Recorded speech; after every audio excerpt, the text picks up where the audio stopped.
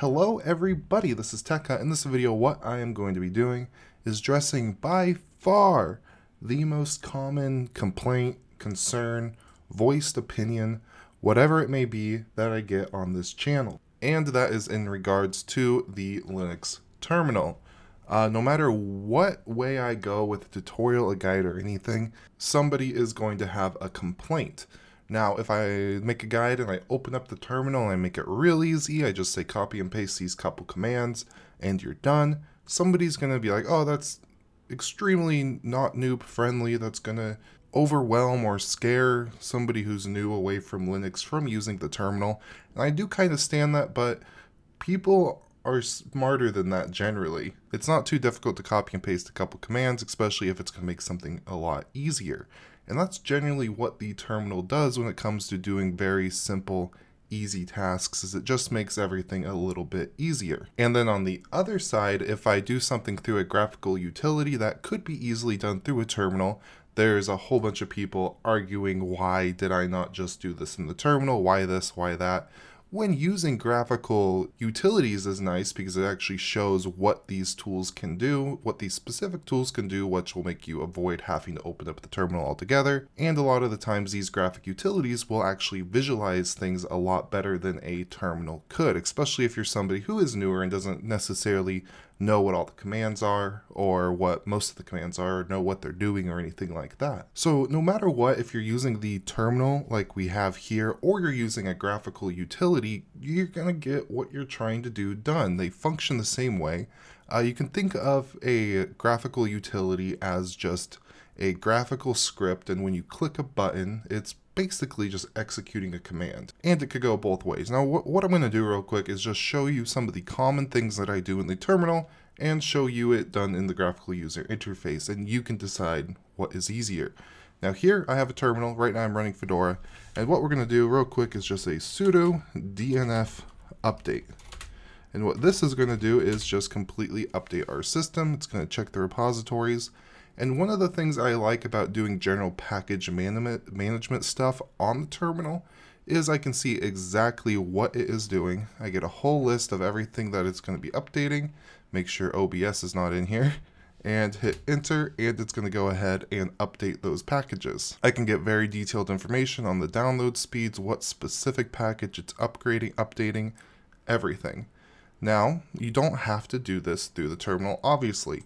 You could go ahead, just open up your software center, head over to updates, and you're going to see what you have available to update. It's not going to give you as much detailed information. You can see it says OS updates and Firefox. Quick moment to interject. If you actually just click on one of those items to update in the graphical utility, it's going to give you a full detailed list of everything it's updating like you would in the terminal. Forgot to mention this, so that's just another point for the GUI.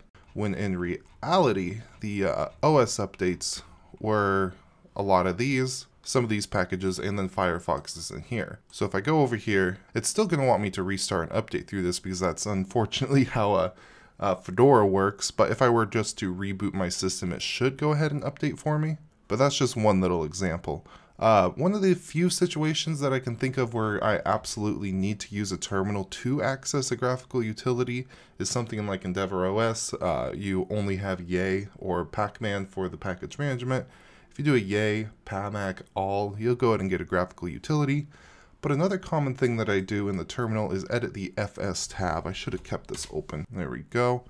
If you do like a sudo nano, I believe it's in the etc and FS tab. This right here is the, oh, that's not FS.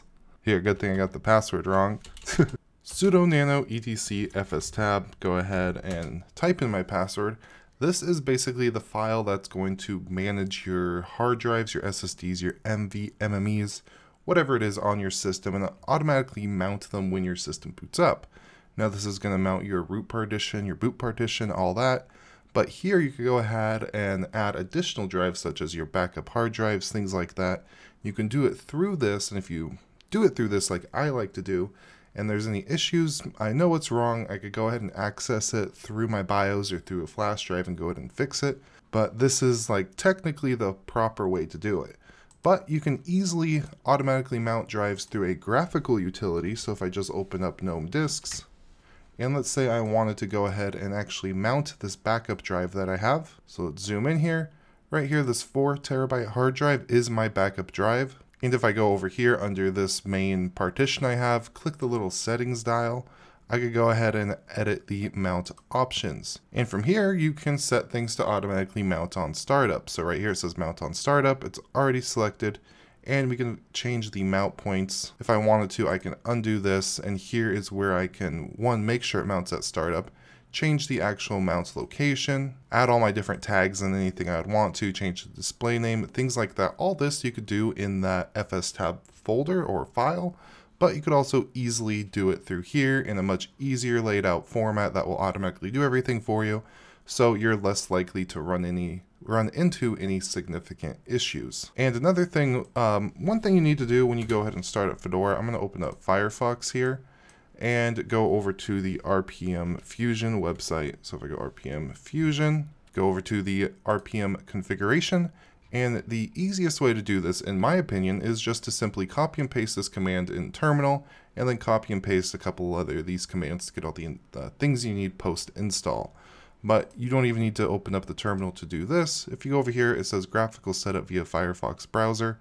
If I went ahead and just clicked on this, it's going to open an RPM for the RPM Fusion free release. If I just hit open, it's probably not going to work right because I already have it, or you can see that I can uninstall it through here. And that is one way to go ahead and enable the RPM Fusion. It's almost as easy as the terminal. You could go either way with this, but that's just one example. And I've done a couple different videos on my favorite terminal applications, and like, for example, BTOP is one that's wonderful. It's beautiful. It shows everything going on in your system, but you can obviously just open up a system monitor, see all your processes, see all your resource consumption, look at your file systems and see how much space you have available in whatever drives.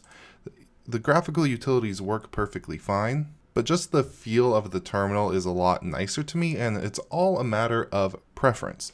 And no matter what way I go in a tutorial or anything like that, you could go either way. It's a lot more work to go through both methods when both methods work completely fine, and copying and paste command in one situation might be easier, while in another situation it might give the user more options and a better understanding of what's going on if you do something in a graphical utility. Either way, the point of this video is to just kind of rant for a minute. No, you do not need to use the terminal generally if you are in Linux, especially if you're in a system that includes the graphical stores and a bunch of the things that you're going to need just pre-installed. And then if you're doing something like EndeavourOS or an Arch system, you're going to need to be in the terminal here or there. And even other distributions, if you're in OpenSUSE, for example, they have a YAST graphical utility that you could go ahead and jump in and do everything you need to do. And that's just one example. If there's something you need to do in the terminal, there's a graphical utility that will probably let you do it. There's a few exceptions here and there. But other than that, I hope you enjoyed this video. This video was supported and sponsored by you guys, our YouTube members and Patreon supporters. Thank you, Mitchell, Valentino, Phil, Matt, Kyle, and Timo, Anthony. You guys are awesome, and all the other Techie and Techie Plus members are as well. I thank you all so much. If you're interested in supporting the channel, you go ahead and hit the join button down below, or go over to Patreon and support me over there, whatever your platform of choice is. If you don't feel like going that far in your support, a simple subscribe and ringing that bell so you do not miss any future content uploads is good enough for me. With all that said, I'm going to link to some of the kind of videos that you might have seen or that I mentioned throughout this video, either hitting the I above or maybe going down into the description if I actually remember to put those in there. Now that I said this, I should hopefully remember. With all that said, I do hope you have an absolutely beautiful day, and goodbye.